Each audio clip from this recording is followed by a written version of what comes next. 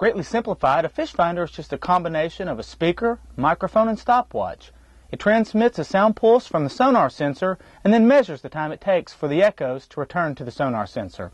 The fish finder knows that the speed of sound through water is about 4,800 feet per second. Fish, rocks, weed, and the bottom all echo the pulse at a different intensity. A built-in computer then organizes all this information and shows it on a display screen in a manner that is easy for the user to understand.